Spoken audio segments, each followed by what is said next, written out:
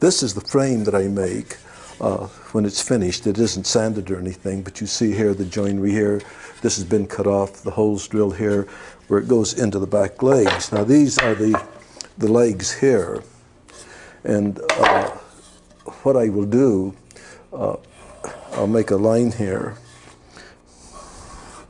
And this gets cut out so that you have a nice turn here and a turn here.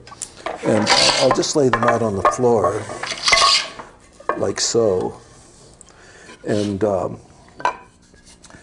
this is the frame here. And you see how this is made here. This little insert here is where the seat sits in. And then these go in here like this. It has to be a good joint. You can't use half-inch putty on that. And then here's another one that goes in here.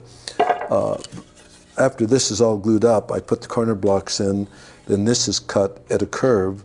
And then I take a router and route this out, so I get this reveal here. And then here, this is the back part of the chair. This goes in like so, and like so. And then this part here goes in here, like so. And then taking the whole chair frame here, you see it goes like so. So basically that's it. Then I put the legs on, put the arms on, I put the crescent on.